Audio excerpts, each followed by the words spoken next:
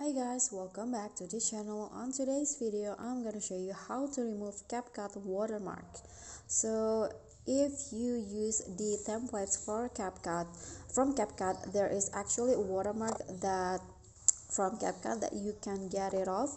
So here I'm going to show you how you can remove that. So first, open your CapCut and then go to template and select the template that you want to use.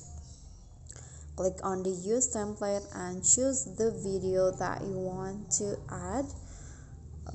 For example, I want to add this video and then click on preview, and as you can see there's a watermark at the top like this. And to remove them, you need to when you export, here don't click on the export only. Here click on the export without watermark. Even if you don't have a TikTok account, you can just click on this, and then after that, after it's finished exporting, your phone will direct you to the Google Play Store, and then you can just go back, but the video will still be saved on your phone. So that's the trick.